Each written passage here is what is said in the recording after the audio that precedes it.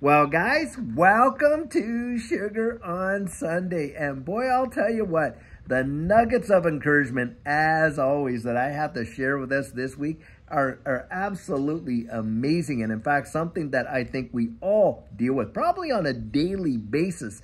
And, you know, if we can get a hold of these principles and really start to cement them into our spirit, boy, I believe that they have the power to really, really revolutionize the future of our lives in a big, big, powerful way. Now, what I'm really talking about here is knowing who you are. Now, this is something I think we have all dealt with in life and practically all the time since maybe we were knee-high to a grasshopper when we started going to school, and we started measuring ourselves against the other kids there, obviously. And then, as we grew up, well, boy, in high school, didn't that have an impact if you wanted to fit in with the right crowd, obviously? And then it starts off, you're like starting to measure yourself against others and, hey, what street you live on, this, that, and the other thing, and on and on and on. And of course, it just translate all the way through life into business and you name it. And guys, I'm going to tell you something.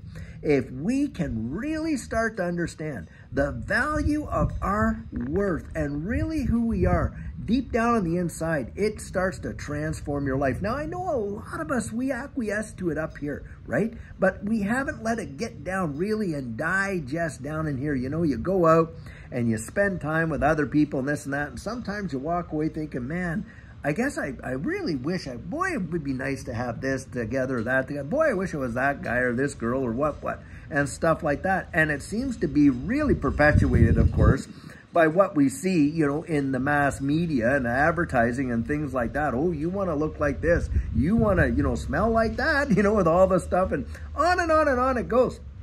And of course, we start measuring ourselves by what we drive and where we live and things like that. And what I really want to talk about and what the scripture talks about is that real identity of who we are and the value that's in there. Now, we're going to look at a couple of passages of scripture in here. But before we do that, I want us to really recognize something that is true for every human being that ever walks on the face of the earth. Look, guys, we all have things we're really great at. Look, some people are just fabulous communicators. They're just amazing when they get into social groups and things like that. And we all have, by the way, things that we have deficiencies in, right? Maybe you're just you're just absolutely gifted in sports, but you feel like you just fumble around in crowds and you don't know how to really talk to people or stuff like that. Or, you could be somebody that is just phenomenal when it comes to, art and stuff like that. But when it comes to, understanding science and math while you struggle, I mean, we all have these things. And it's just about who we are. Now, a lot of the time, we've almost conditioned ourselves to focus on those deficiencies and not focus on the substance of our character, of who God really made us to be. And one thing I want to get out there is this. Listen, God likes you. Did you know that? Not only does he like you, but he is absolutely head over heels in love with you. That is a true fact. In fact, he would pay the most ultimate price to redeem you and to have you in his life and have a relationship with you. And that is the whole point of the gospel of Jesus Christ. It says, for God so loved the world that he gave his only begotten son, that whosoever, and that it means whosoever means any and all, believed in him, they wouldn't perish but have everlasting life. Because God didn't send his son into the world to condemn it. He sent him into the world to save it. That is the good news of the gospel. And this is where we want to see that kind of growth and maturity and healing happen deep down on the inside. Now, I want us to pull out a passage of scripture here, and this is going to come out of Romans 9, and it's a Romans 8, and starting at verse 35. This is a huge one. Now, listen to this right here. Who shall separate us from the love of Christ? Shall tribulation, or distress, or persecution, or famine, or nakedness, or peril, or sword? As it is written, for your sake we are killed all the day long. We are accounted as sheep for the slaughter, he quotes there.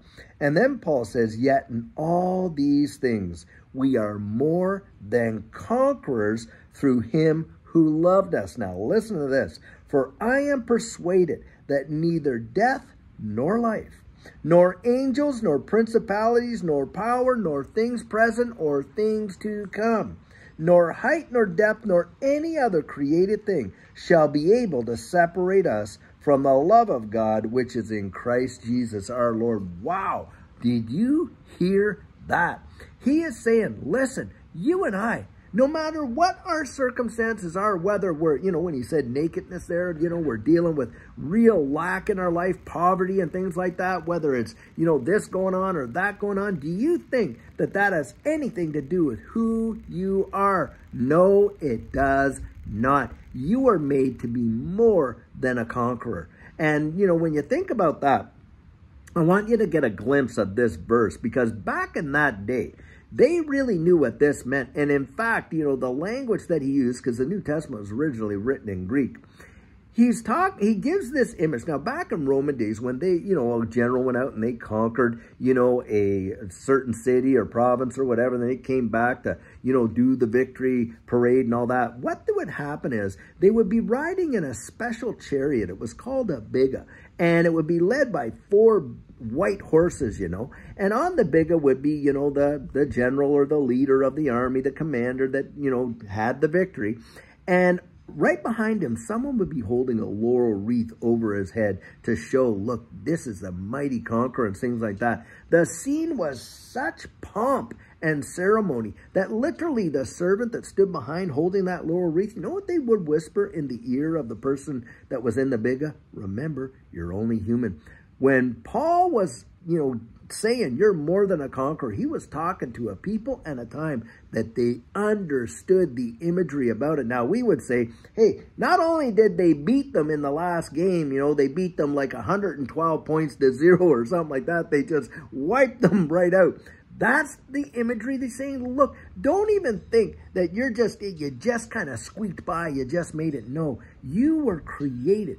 In you lives the living Spirit of God, and you are a new creation, and you're more than a conqueror through Christ who loves you.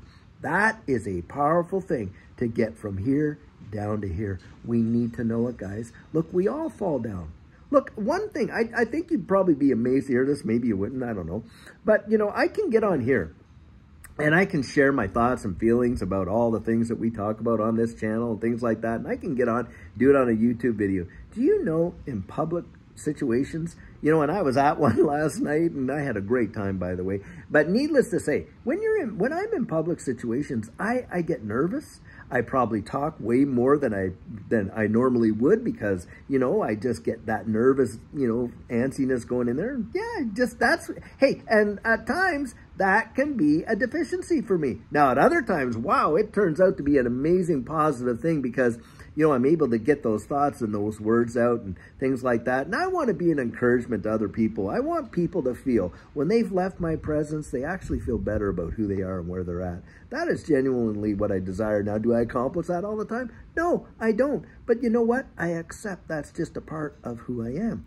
Now, Judy is absolutely gifted as a communicator and interacting with people. And I have never met a person yet that really does not like who Judy is in her company. And it's the gift of God on her life. Now, you got to accept that you're not going to be everything to all people. And that is one of the hardest things because our society is geared to try and get us to acquiesce and be liked by everybody. But guys, the more you try to be liked by everybody, the less that's probably ever going to happen. Because, of course, people can sense that you're really just trying maybe a little too hard or whatever. But it comes natural to us because we've been conditioned that way. What we need to do here is just recondition our mind and our hearts to know really who we are. And beyond that, whose we are. Now, I want to read another passage of Scripture to kind of cement this down. And this one's coming out of 2 Peter. Now, this one in 2 Peter, and it's in chapter 2. And I want you to listen to this, which is truly amazing. And he says this starting in verse 7. We're going to start in verse 7. He says, therefore, to you who believe, he is precious. But to those who are disobedient, the stone which the builders rejected has become the chief cornerstone, and a stone of stumbling and a rock of offense. Well, he's really talking about Jesus, isn't he? You know, because, people like stumble all over, who Jesus is and what he is to your life and on and on and on. Well, he goes on to say this. Now, they stumble being disobedient to the word to which they were also appointed. But listen to what he says here in verse 9.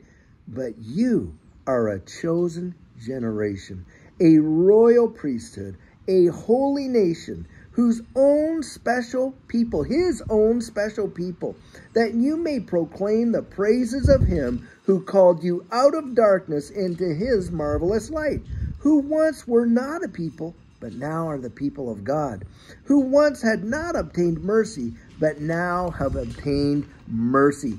Guys, he literally is saying, look, your citizenship, in another part says, is not of this world. In fact, like we just read there, you are a royal priesthood, a nation of priests and kings. That is who we are. We are literally born again, blood-bought children of the living God, new creations with the message of hope riding on the inside. And where you go, like Jesus said, look, he doesn't put this treasure. He put it into earthen vessels so the excellency could be of him. And he said, look, you are the light of the world. Isn't that a phenomenal statement that Jesus said, that you and I are the light of the world? And look, he takes us and he puts us into places, and all a light has to do is what it was meant to do, shine. That's it. And he puts you in places where the spirit inside you just shines out.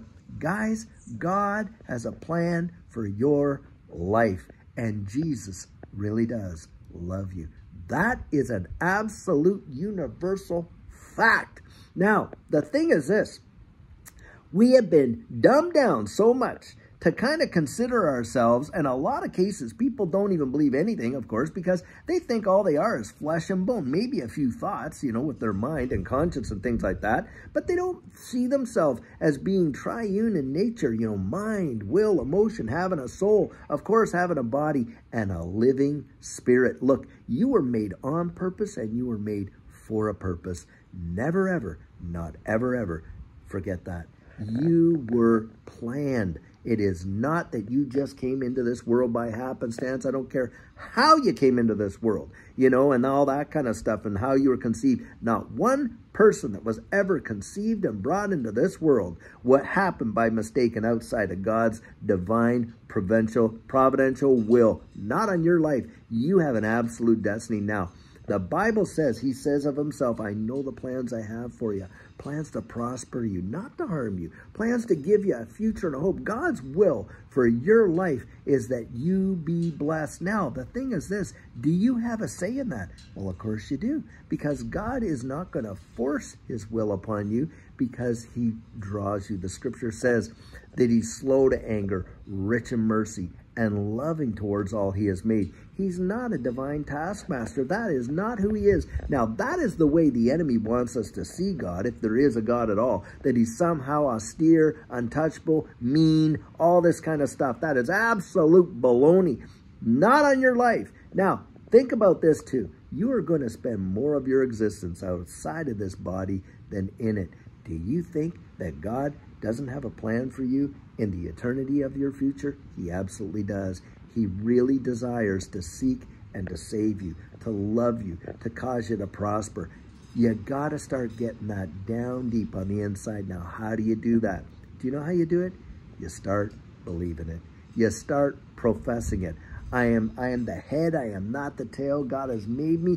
I am a new creation in Christ. I'm more than a conqueror. I come from a nation, a royal nation of priests and kings. I have a divine destiny. God has got my back. And what did Jesus tell us and share with us and encourage us to do and say? He said, seek first the kingdom of God and his righteousness, your right relationship with him that comes through Christ. And all these things will be added unto you. He says, do not worry about tomorrow, because sufficient unto the day is the evil thereof. Look, let tomorrow worry about itself. Let your relationship with God get so solidified that no matter what the circumstances are going out here, you're going to have peace. You're going to have joy. You're going to have purpose. Do never underestimate that. He made you on purpose and for a purpose. Guys, get that down on the inside.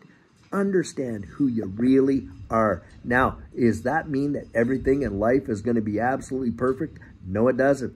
But you know what it does mean? It means you can walk through whatever circumstance by peace. Even Jesus said, hey, don't be overcome by the world. In this world, you will have trouble, but be not overcome because I've overcome the world.